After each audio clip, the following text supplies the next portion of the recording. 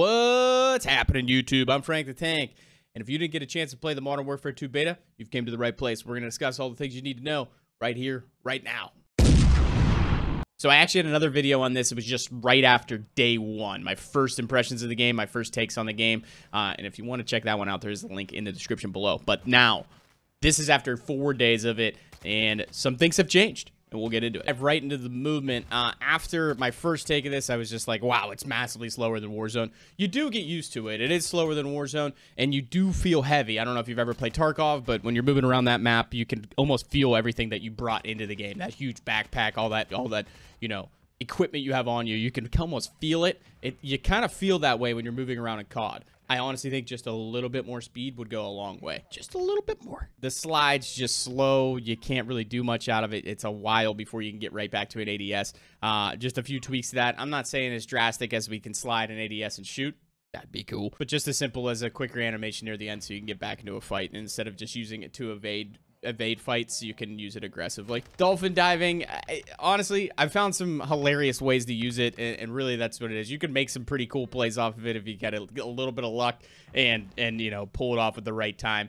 It can be useful. I mean, diving out of the way and diving this, just looking at somebody diving onto a, you know, B point on domination is actually just hilarious to watch. But there can be a few tactical uses to it. I've seen some people, you know, completely turn on somebody with a dolphin dive, and there's definitely some advantages of the dolphin dive. I do think it's a slow mechanic, just like the slide, so a little bit of tweaking. Honestly, though, the only take is, though, the dolphin dive, if you do add a few tweaks, I think it can go very quickly from underpowered to overpowered. Just a thing to look out for. The biggest takeaway from the Modern Warfare 2 beta, though, the footsteps. They are incredibly loud, and I think that also goes back to what I was mentioning about how you feel heavy. I think in one way it's because you're hearing your footsteps that loud, and they feel clunky and heavy as well. But they are just too loud. They are too loud.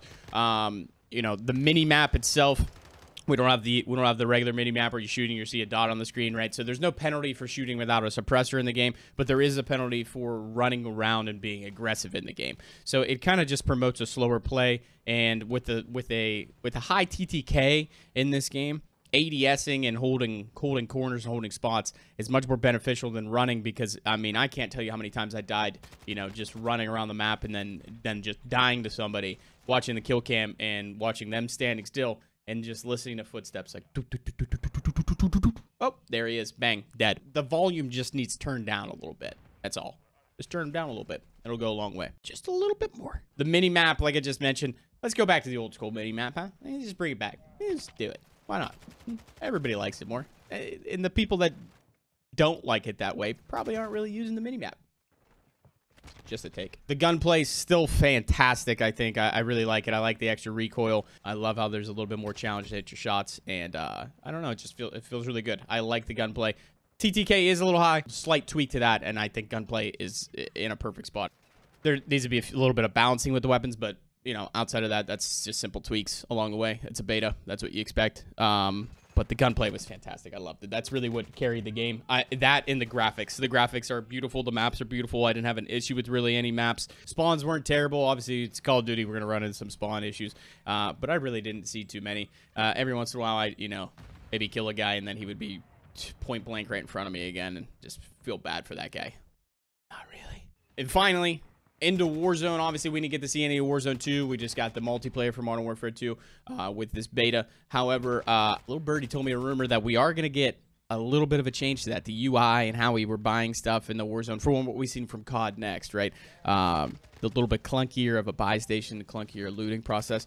There might be some tweaks to that coming, along with loadouts and perks. If this rumor is true, those are going to be some massive, massive changes in the positive directions for Warzone 2. But outside of that, we can't really touch on it, right?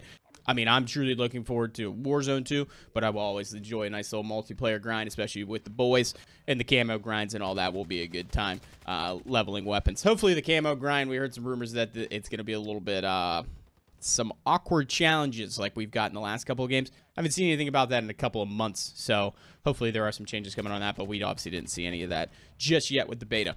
That's everything you need to know for the Modern Warfare 2 beta. Make sure to like, make sure to subscribe, keep those notifications on, leave some comments, let me know what you think, and what was your take on the beta. Till next time.